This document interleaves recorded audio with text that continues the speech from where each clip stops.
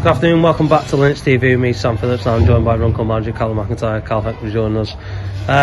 Where do we start? A deflating 2-1 defeat against Marine in the playoff final. How do you reflect on that in the direct aftermath?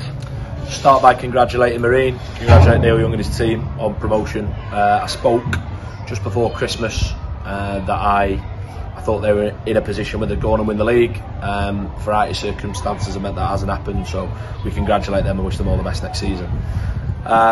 Start by reflecting on the game. I don't think either team ever had control. I think who was on top might have sort of flipped between one and the other. Thought we had the best of the opening exchanges, well worked corner, and then ultimately probably got to do more with some openings rather than opportunities. In the second half, Marine are able to bring on some very, very good players off their bench that will walk into any side at this level. And then it turns, doesn't it, with the goal from one each. It looked like Marine were on top. That's experience, that's them, limiting our opportunities as well. Only mention about opportunities, the non-award of a penalty in the 93rd minute is the worst non-decision I've seen this season. But we move on. There were 93 other minutes played in a game where the game doesn't really hinge on one moment. Yeah, now we look sort of away from this game and take the season as a whole. You must be proud to lead this group of players, this club and this town to the heights that you've led us this season. Yeah, I think there will, I really hope there will be a point where I'm able to reflect a little bit more articulately and with a little bit more clarity as to what a season it's been, because I was aware of what a season it's been before today's game. Right now it feels like the world's ended. It feels like something that you put your heart and your soul into, that you've fallen up short, that you've let a lot of people down. I feel that I have to as the manager, so I won't hide that from you. What I am clear on when you use the word pride is two things. I'm so proud of the group of players and what they've achieved this season, to have made a playoff final, been 90 minutes away from promotion, to the highest finish that this football club's ever had. And genuinely, if we'd have won promotion, it'd have been a new era for everyone. And I'm really, really proud of them, and I'm proud to have led them.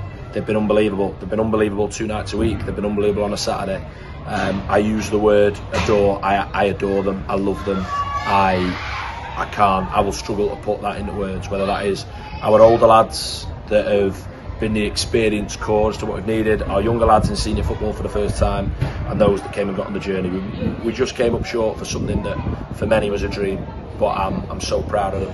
And equally, this football club, to have seen the gates rise, to have seen so many first times, the first time this has happened, the first time that has happened, to have had the FA Cup and sort of getting where we got and the big occasion here.